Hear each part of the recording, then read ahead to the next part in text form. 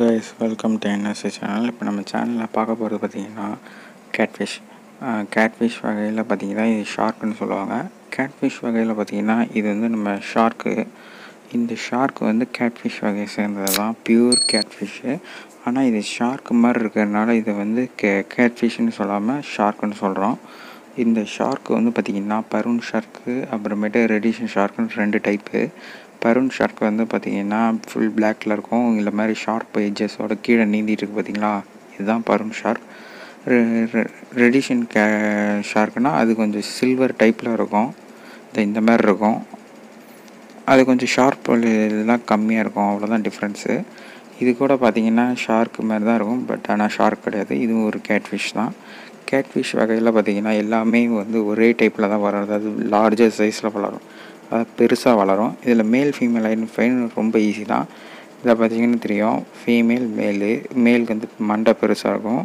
அப்படி இல்லைன்னா அது கீழே, அதாவது கீழே பார்த்திங்கன்னா ஃபீமேலுக்கு வந்து ஒயிட் கலரில் ஃபுல்லாக இருக்கும், மேலுக்கு வந்து சின்னதாக இருக்கும். அதான் டிஃப்ரென்ஸு.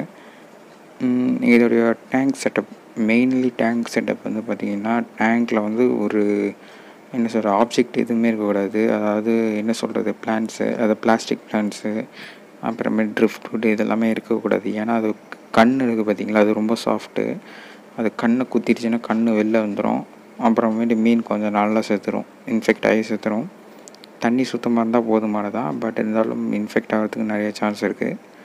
இது வந்து மற்ற ஃபிஷ்ஷஸோட கம்யூனலில் போடலாம், பட் அது வாய்க்குள்ளே போகாமல் இருக்கணும், அது மெயின் ரீசன். அப்புறம் இதுக்கு ஆக்சிஜன் தேவையில்லை, இது சர்ஃபேஸில் அந்த ஏர் ப்ரீத் பண்ணிக்கும்.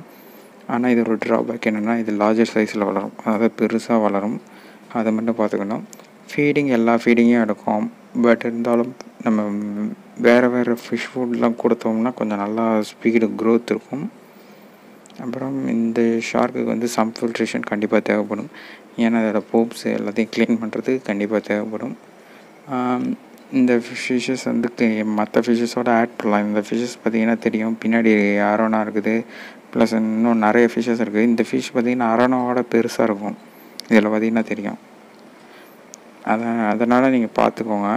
இந்த ஃபிஷ்ஷஸ் வந்து ரொம்ப குவைட்டான ஃபிஷ்ஷஸ் தான், பட் இருந்தாலும் சின்ன ஃபிஷ்ஷஸ் எல்லாம் எப்பயும் ப்ரிடெக்டராக தான் இருக்கும், சின்ன ஃபிஷ்ஷஸ் எல்லாம் விடக்கூடாது, அதை மட்டும் நீங்கள் பார்த்துக்கோங்க. மோரல்ஸ், இந்த ஃபிஷ் வச்சுக்கணுன்னா பெரிய டேங்க் வச்சுருந்தா மட்டும்தான் உங்களால் லாங் லாஸ்ட் வரைக்கும் வைக்க முடியும். அது லைஃப் ஸ்பேன் பார்த்திங்கன்னா ஒரு 5 to 6 இயர்ஸ்க்கு மேலே கூட இருக்கும், ஒரு சில நேரத்தில் 10 இயர்ஸ் கூட இருக்கும்.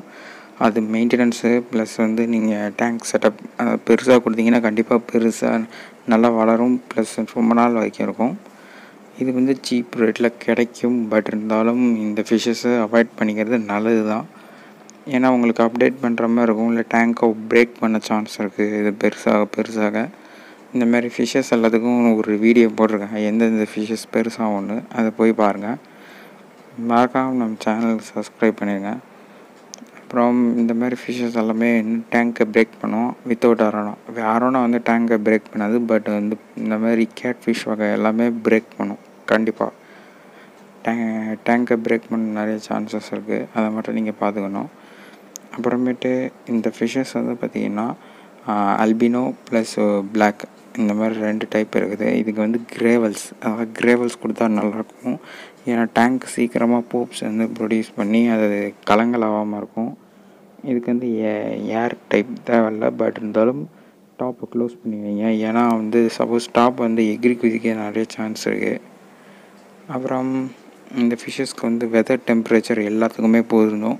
இது வந்து நம்ம ஊர் டெம்பரேச்சருக்கு நல்லா சர்வே ஆகும், அதை பற்றி ஒன்றும் பிரச்சனை இல்லை. இந்த நம்ம ஊருக்கு வந்து இந்த ஃபிஷ்ஷஸ் வந்து ரொம்ப நல்லா சர்வே ஆகும், பட் இருந்தாலும் நீங்கள் வந்து அப்பப்போ என்ன சொல்லணும், தண்ணி வந்து இன்ஃபெக்ட் ஆகாமல் பார்த்துக்கணும். அதுங்களுக்கு சீக்கிரமாக அது புண்ணு, அதாவது எங்கேயாவது ஸ்க்ராச்சஸ் ஏதாவது இருந்ததுன்னா கண்டிப்பாக இன்ஃபெக்ட் ஆகும். அதாவது நீங்கள் பிளான்ட்ஸு, இந்த பிளாஸ்டிக் பிளான்ட்ஸ்லாம் வந்து கண்ணில் குத்தும், குத்தி கண் போகிறதுக்கு நிறைய சான்ஸ் இருக்குது, அதை மட்டும் நீங்கள் பார்த்துக்கோங்க. அப்புறம் இதுக்கு வந்து ட்ரிஃப்ட் செட்டப் கூட தேவையில்லை, இந்த மாதிரி பிளெயினாக செட்டப்பாக கூட வச்சிங்கன்னா கூட போதுமானது தான், இந்த ஃபிஷ்ஷஸ்க்கு ஒன்றும் ஆகாது. இந்த மாதிரி கும்பலாக போடாமல் அந்த டேங்க்குக்கு தகுந்த மாதிரி பெரிய ஃபிஷ்ஷஸ்னால் பெரிய சைஸில் டேங்க் கொடுங்க, கண்டிப்பாக உங்கள் ஃபிஷ்ஷஸ் வந்து ஹாப்பியாக ஃபீல் பண்ண வளரும் நல்லா. வளரும் ப்ளஸ் ரொம்ப நாள் வரைக்கும் இல்லை. இல்லைன்னா டேங்க் சின்னதாக இருக்க என்ன ஆகும்னா அந்த ஃபிஷ்ஷஸ் வளர முடியாமல் சாகிறதுக்கு நிறைய சான்ஸ் இருக்குது. அதை மட்டும் நீங்கள் பார்த்துக்கோங்க. இந்த ஃபிஷ்ஷஸ்லாம் ஃபாரினில் இந்த மாதிரி பாண்டில் தான் இருக்கும். பார்த்தீங்கன்னா தெரியும். பாருங்கள், இது ஒரு கேட்ஃபிஷ் வகை தான். அதுதான் சொல்லியிருக்கேன்ல. இங்கே பாருங்கள் எவ்வளோ பெருசாக இருக்கும் பாருங்கள். அது இந்த மாதிரி தான் ப்ரீட் பண்ணுவாங்க. இந்த பார்த்தீங்கன்னா தெரியும், அதே ஷார்க்கு தான் இது. இந்த வீடியோ பார்த்தீங்கன்னா தெரியும். மறக்காமல் நம்ம சேனலுக்கு சப்ஸ்கிரைப் பண்ணிடுங்க. மேலே இது போல் நிறைய அட்வைஸ் வீடியோஸ் பார்ப்போம். சேனல் ஐக்கானை கிளிக் பண்ணி சப்ஸ்கிரைப் பண்ணிடுங்க. தேங்க்யூ ஃபார் வாட்சிங். கீப் வாட்சிங்.